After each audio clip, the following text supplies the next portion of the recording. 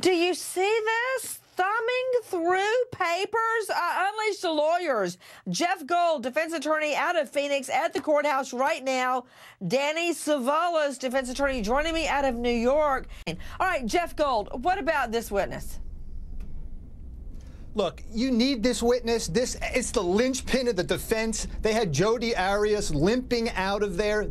Kurt Nurmi and Jennifer Wilmot should have really prepared this guy. And he's not only limping, he's devastated today. I think there is a defense here. I think they could have done it the right way, but this is not the right witness. This is a lightweight. I mean, this is not the guy who wrote the book. This is a guy who read the book on the toilet in the gym. I mean, that's the guy you put up there to say, I know everything about post-traumatic stress. I mean, we have, all of us lawyers have used the DSM a million times on the stand. It's not a big secret. It's just a medical manual shrinks use to assign, oh, narcissistic, oh, schizophrenic, and you look to see if they meet all the criteria. But what drove me crazy, Jeff and Danny, I'll throw this to you, Jeff, is that for 2 days we heard about transient global amnesia brought on by too much sex or immersion in hot or cold water. Then suddenly today, I guess he watched our show and he goes, oh yeah, all that stuff about transient global amnesia, yeah, she doesn't have that. It's something else. Did you hear that?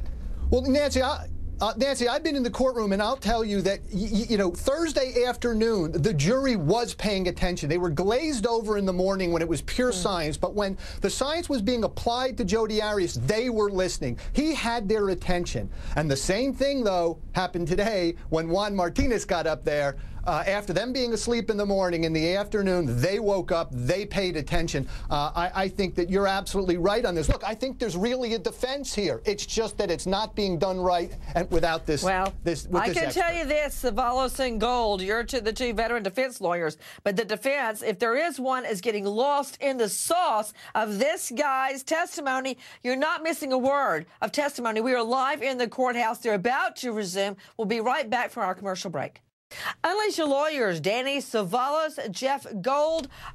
Jeff Gold, it almost makes it worse when the defense attorney stands up and objects and repeats the phrase that they're objecting to. Again, it's like ringing the bell. I don't like it when the jury hears him call her a liar. I mean, and they say it again, and it seems like they're almost drawing more attention to it.